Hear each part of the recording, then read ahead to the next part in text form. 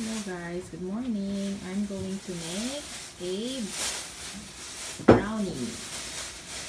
Ang ingredients na kailangan natin is yung brownie mix na binili ko. And then this is the margarine or butter. Butter here. And then may almond. And then chocolate chips. And then egg. Actually, this is so simple and easy because you're just going to put it in a microwave oven and then just 4 minutes. Actually, dito sa Japan, madaming mga ingredients na very convenient lang na mabibili sa mga departments, supermarket. And then, this one is very easy and very convenient style ng paggawa ng brownies because it just, paghahalu-haluin mo lang yung mga ingredients. And then, kailangan mo lang ng mix, itlog, at saka milk. So, let's do this guys. And tingnan natin kung ano magiging result. See you later! Guys, yung ingredients, I will leave the total ingredients na meron. And then, actually, this is simple. Kahit sino pwedeng gumawa sa bahay. So, ako kasi, I do have a 4-year-old child. So, syempre, as much as possible, I want to give yung mga food na binibigay ko sa anak ko is ginagawa ko.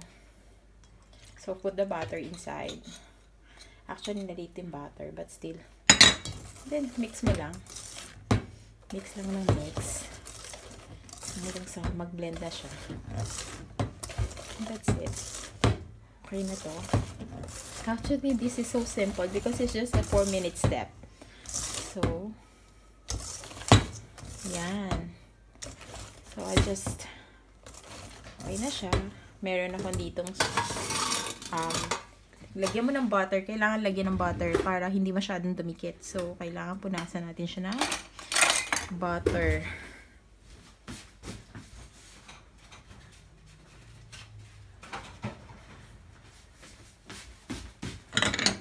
Kanina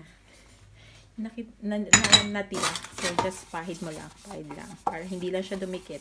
Mamaya pag ilagay mo na siya sa oven, actually hindi nga oven ang gagamitin ko it's just a microwave lang, and then put it inside yung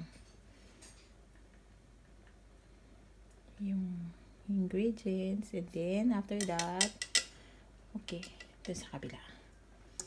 Yeah. Very simple. So, yung merienda ng anak ko for this day, ito na siya. Hindi lang natin alam kung ano kaya kalalabasan ito.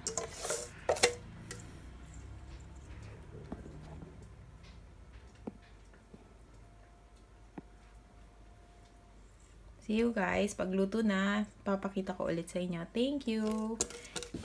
Please watch and subscribe po.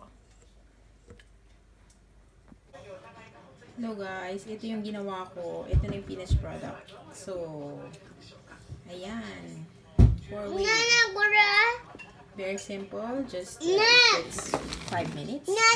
4 to 5 minutes lang. So, tapos na. So, let's eat.